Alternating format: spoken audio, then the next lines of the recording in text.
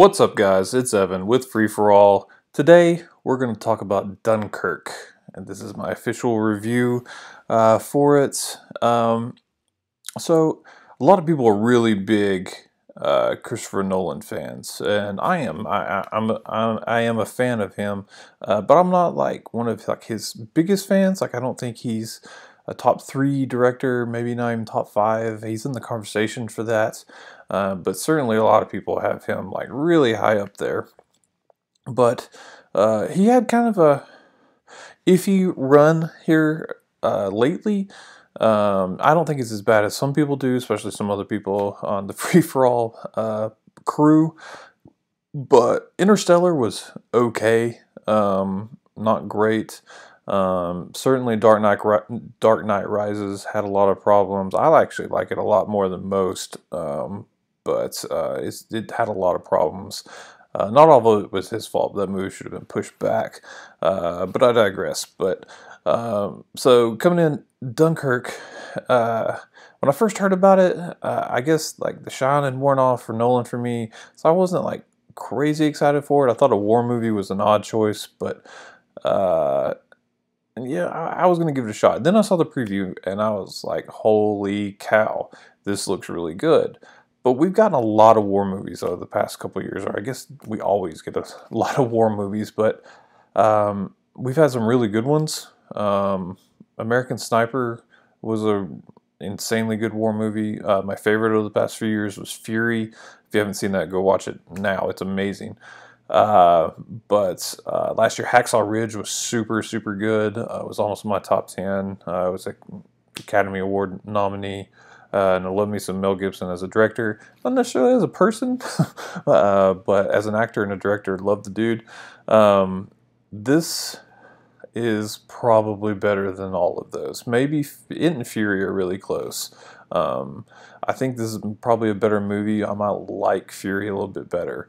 I'm not really going to go into spoilers, although it is kind of history, or it's based on history, so I guess spoilers if you just look it up online. But this movie is going to be nominated for a lot of awards, not just on the Free For All Awards. I'm talking Academy Awards. It's that good. It did really well. I think it did 50 million here in its opening weekend, and a really crowded weekend, so it's really good. I just forgot how good the cinematography can be for Nolan. I don't know. I think he's got a guy that just always works with him, but holy shit, he's so freaking good. Every shot in this is beautiful. I think this is going to get nominated for Best Picture. It's going to get nominated for Best Cinematography, I think. It's going to be nominated for one of or both for sound editing and sound mixing, because as much as I try to learn every year, I don't really know the difference. And if you do, you're probably lying to yourself and to me, so don't do that.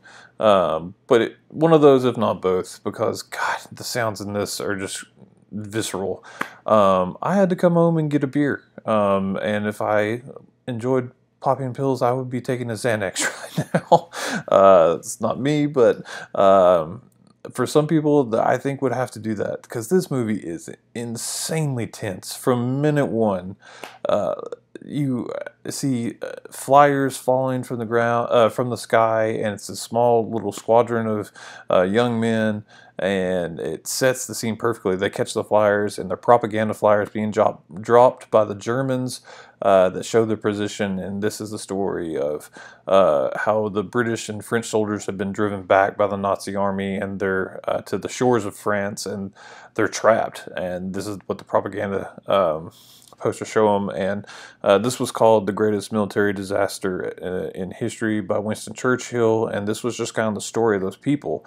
What I didn't know and what was so cool about it was, and this isn't a spoiler, but the way it's shot, it's told in 3 different time frames. You get part 1, you get 1, 2, and 3. 1 is on the beach, and it says 1 week, and it took me a little while to understand what was going on. And again, not spoilers, this is just going to kind of, knowing this ahead of time would kind of help, I think. And then you get Mark Rylance's character, who is a civilian with his son and a friend, and they are being sent by the British government. They're requisitioning private small vessels to go and try and pick all these people up that are trapped because of the German blockade, and they just don't want to send their full army because they don't think this is. They're afraid they get wiped out.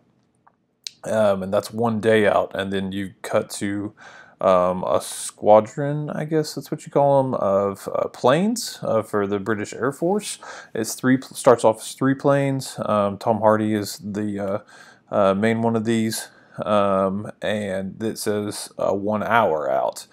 And it's so cool to see how these 3 stories just slowly begin to explain one another and to intertwine as you see stuff happening in Tom Hardy, who is obviously the closest to the present, in his shots. You will see them harken back to that and show how that happened, or what this background, something you saw in the background, but you noticed it because he wanted you to notice it. And but even though it wasn't like the focal point of the shot, and then later on you're going to see why that was happening. And I can't think of like one spot that was missed, or like one single wasted shot that wasn't explained, or somehow that didn't feed back into what was going on in the story. It was so good. I don't know if any of the acting will be nominated, just because this isn't about the characters really. It's about just the perseverance of people and the goodness of them. Mark Rylance is amazing as always. The main, I guess what you would call the main kid, who's stuck on the beach, who gets by far the most camera time.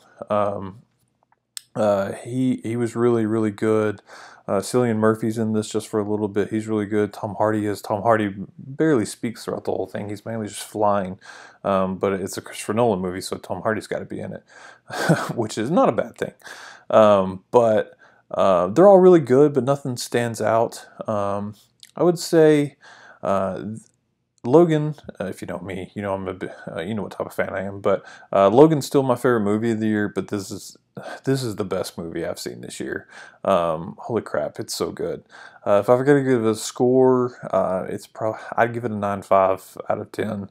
And not just is it the best movie I've seen, it's probably my second favorite. It's crazy good. To me, this is a top 3 Nolan film. I don't know the order of that, except for number 1. Number 1's Inception. I don't care if you're one of those weird Inception haters out there. That movie's freaking perfection. But I would say this is probably a top 3 Nolan film. I don't know if it's like a top 5 war movie ever, but it's certainly a top 10, and it's at least in the conversation. So go see it. It is, believe the hype. It's well worth your time. It's well worth your money.